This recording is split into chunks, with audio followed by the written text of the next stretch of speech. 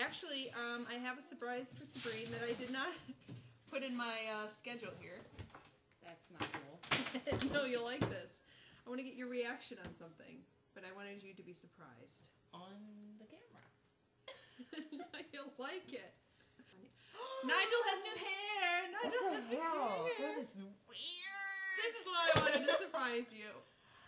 Okay, he's hot. Viewers, here is Nigel's new hair. He's hot, but I like him bald. I'm sorry. Yeah, no, I agree.